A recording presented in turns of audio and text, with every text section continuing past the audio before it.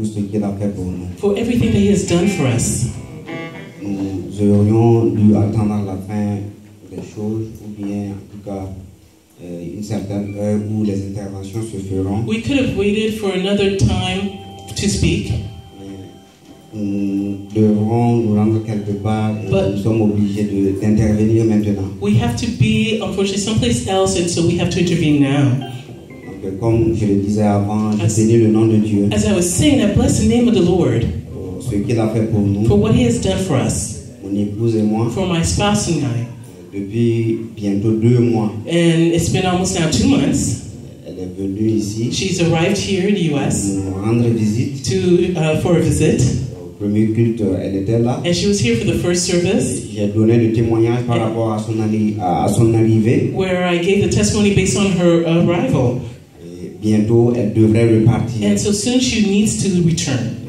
Je pense que c'est le dernier culte qu'elle devrait tenir ici. So I believe this is the last service she'll be here with us. Et nous tenions à prendre la parole pour dire merci. And we really want to take this opportunity to say thank you.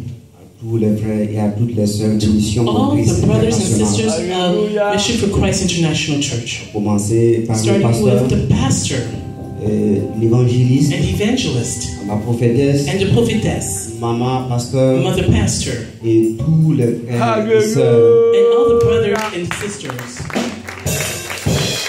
dans cette assemblée in this assembly qui se sont manifestés dans la joie. Manifested their joy.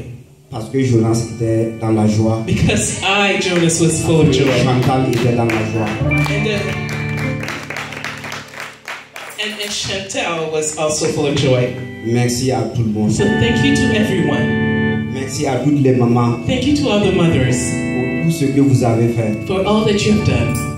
Je ne peux pas citer I le nom. don't want to cite the name. Mais je sais du fond du cœur. God knows that from the bottom of my Ce qui est en moi. What is in me. Et que je voulais exprimer. And that I like to express. À tous ceux qui se sont vraiment manifestés de façon positive. All those who really express themselves in a positive way. L'arrivée de ma famille. Based on the arrival of my wife. Je sais que c'est sa première fois de venir. Especially being the first time for her in the U.S. Elle repart avec un bon témoignage. What is for sure is that she's returning with a great testimony.